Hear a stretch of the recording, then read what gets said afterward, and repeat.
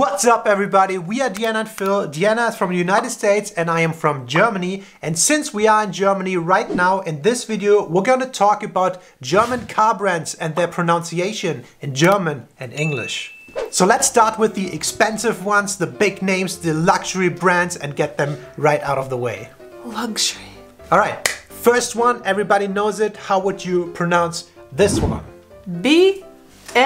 BMW, but originally it is BMW. BMW. BMW. BMW. So BMW is actually an abbreviation and it means Bayerische Motorenwerke. Yeah, I did not know that, what BMW stood for.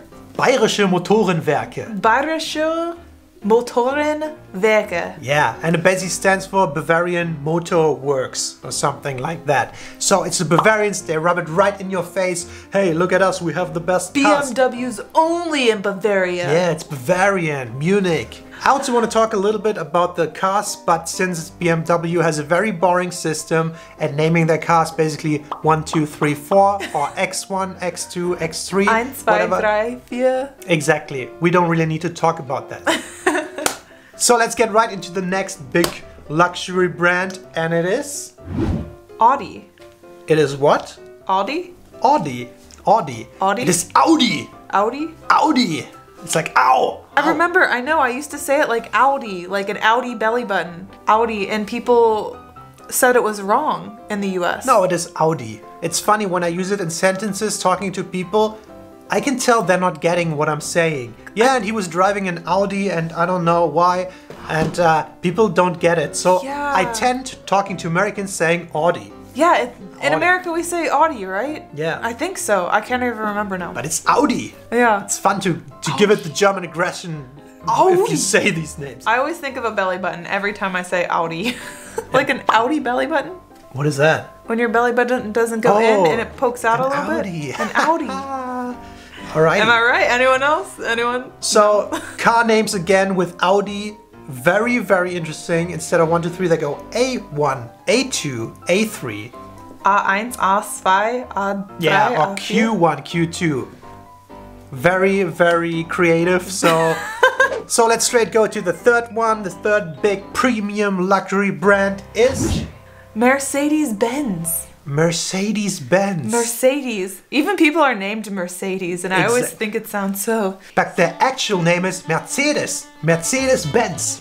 Wait, really? Mercedes-Benz. Mercedes? Mercedes-Benz. Dude, I actually have never heard a German say Mercedes. Mercedes-Benz. And you say, I drive a Benz, or I drive a Mercedes. Yeah, you say one or the other. Yeah, exactly. Mercedes? Mercedes-Benz. Dude, we should bring that to America. People would be like, what are you saying? I don't understand you. It sounds luxury, like, ooh, Rolex, Mercedes. I think it's such I don't a even know any other pretentious brands. celebrity thing to call their daughter that. That's what I think about. Mercedes. Who calls their daughter Mercedes? Well, I actually I can't even think of a Mercedes person. So I just, hi, Mercedes. Mercedes-Benz. Mercedes. And guess what they do with their car names?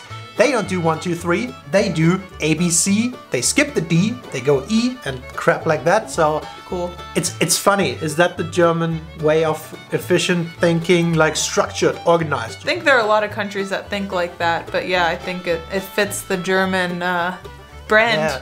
It's funny that you notice that with the premium brands, but then if we go away from that, it gets a little more creative with the car names at least. Quick reminder in between, please don't forget to like the video, subscribe to our channel if you haven't already. We're still a very small channel, so every support is highly appreciated. Also, if you want to further support us, you can do that on Patreon. We have a Patreon page, it's patreon.com/DeannaandPhil. We have different tiers and benefits that you can get on there, and every support, every Patreon is highly, highly appreciated. So, back to the video. Hey, creative. So the next one, we're still sticking with the expensive stuff, is gonna be a Porsche. a Porsche. But wasn't Joey on Friends the one that said Porsche? Hey, it's Porsche! Hey, it's Porsche! It's Porsche. Yeah, it's Porsche. Porsche. Porsche. Boom. Porsche. Again, talking to Americans, I feel a little stupid saying Porsche, so I usually say Porsche. I always think of like French cuisine because I think French food is the only one where people actually try to pronounce it. Be like, I would like a croissant or a baguette. I would like to have some breakfast. Let me get the croissant. But at least Porsche has some actual names of the cars. In English, if I were to read this, I'd just say Porsche Boxster. Yeah, so Porsche Boxster. Porsche Boxster. Porsche Cayman. Yeah, Porsche Cayman. Come on. We usually say Cayman, so that's not much really? different. Yeah, next one. Porsche Cayenne.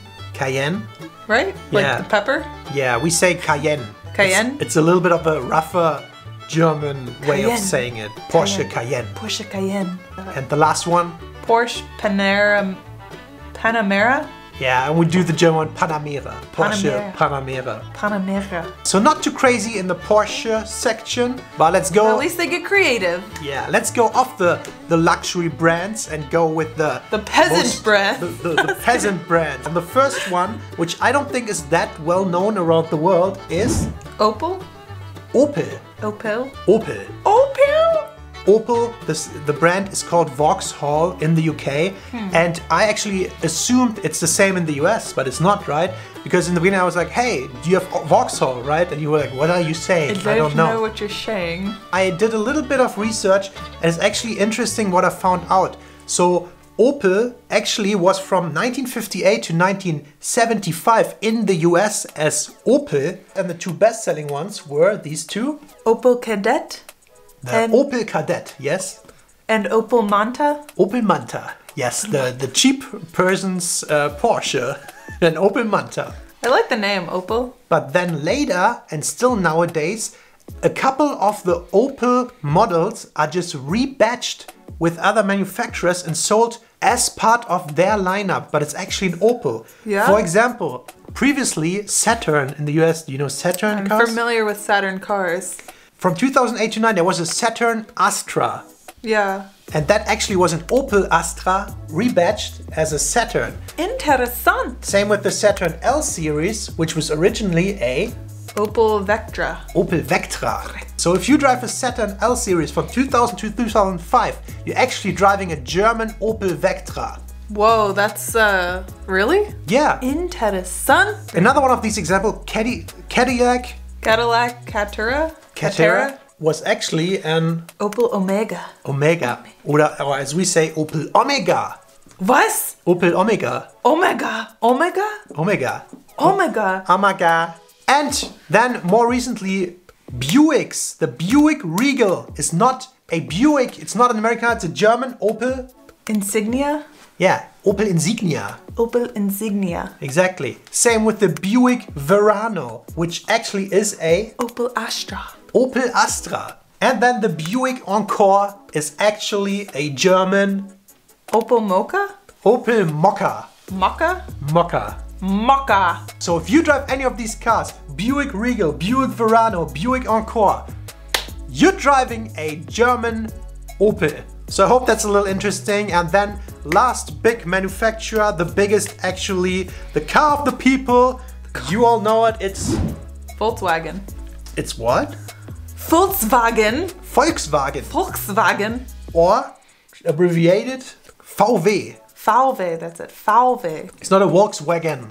It's a Volkswagen. It's a Volkswagen. Volkswagen. Yeah, and it's translated basically people's car. They have a couple of interesting names too. For example, let's start with the first one. Polo. Yeah, Volkswagen Polo. VW Polo. VW Polo. Yeah, it's a pretty small car. I think you do not have it in the US. You don't have cars that small. We only drive big cars in the US. And the biggest name, the most sold car in Germany ever is the Golf. VW Golf. Golf. You always talk about this and I was not a Golf. Golf. I was like, look at Golf. He points it out every time we see one. You never see a Golf convertible. Yeah, if you see a Golf 1 convertible, a Golf 1 Cabrio. Cabrio. That's rare, you know, because it's old and they don't exist anymore. Shiny Pokemon. Funny, it was sold in the US before under the name Volkswagen Rabbit. They didn't use the Golf, they called it a Rabbit. I think they do not call it Rabbit anymore, but they did in like the 3rd or 4th generation around that time. Dude, I think marketing with that is on point. Like, this is my Rabbit. I drive the Rabbit. It's my Rabbit. Alright, then the next one, you know. Punch buggy, no punchback. The punch buggy. The Beetle.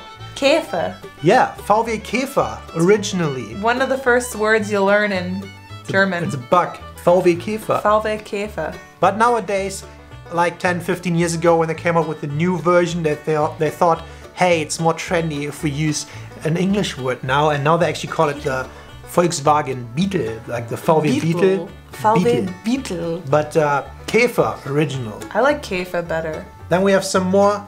Oh, Jetta, that's popular. I wonder what we say actually. VW Jetta? Jetta? Jetta? I think it's just a thing that Germans have a little bit of a hard time pronouncing that. So I bet a lot of people say VW Jetta and then VW Jetta. Jetta. All right, next one. Passat. Passat? You say Passat or Passat or something? Passat. Yeah, VW Passat. Passat. VW Passat. Passat. What is that? Is that a meaning? Does it have a meaning? It's a wind, I think, on somewhere on the earth. It's like the Passat. Winde. I think those are very highly elevated winds. Well, I don't know. Let us know in the comments below what the Passat airstreams are. Okay, and then two more. We got the SUVs. Tiguan? Oh yeah, it's pretty close. VW Tiguan. Tiguan. And the last one? Tiguan. Touareg? Touareg. Touareg. Touareg. VW Touareg. Touareg. VW Touareg. VW Touareg. I think try with a little more aggression. VW Touareg. This is what everyone gives me shit if I say German with two aggression. This is how you learn And this German. is what he tells me. He's like, aggression! VW Touareg. VW Touareg. Question, would you say Saturn as Saturn in German or would it be Saturn? Saturn. Saturn. The translation is Saturn, but we don't have that car brand. Now you know how to pronounce all the German cars? Now we're gonna bring the German pronunciation to America. Actually, you're driving a Volkswagen. Volkswagen. Volkswagen. Volkswagen.